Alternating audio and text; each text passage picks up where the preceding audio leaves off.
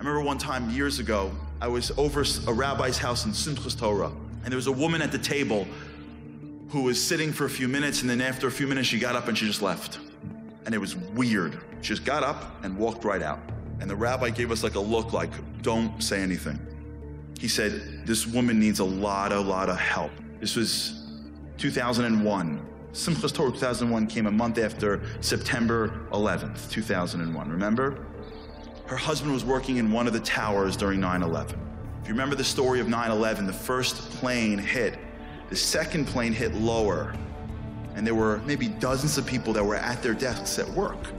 Her husband was one of them. That Tuesday morning, she got into a fight with her husband.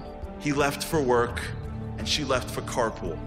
While she was out doing carpool rounds of all the kids, he's sitting at his desk, and a 747 hits 15 floors below him. 20 seconds left of life, what do? He called his wife.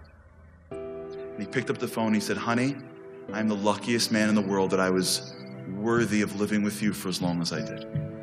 Whatever I've done in my life to not make you happy, I regret it now. You're the greatest thing that God gave me. Just turn on the TV and know I'll love you forever. She walks into the house, throws the keys, still upset from the morning.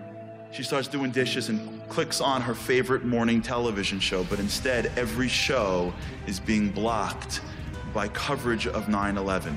And as she looks down in the corner of her eye, what she sees is a blinking red light on her phone. And she plays the message of her husband as she watches her husband's building crash to the ground. 20 seconds left of life, what do? Most people, they'd pick up the phone and call. Do you know why? Because that's what they always wanted to do. They always wanted to tell their wives how much they love them, but they couldn't in life. They always wanted to tell their parents how much they mean to them. Every kid wants to tell their mom, thank you for raising me, but they can't. What in the world are we waiting for? What in the world are all of us waiting for to say the things to the people around us that we actually want to say? Why do we walk around with mediocre relationships when all it takes is one call and we can blow up everyone around us? Why are there people still fighting with people that they're related to?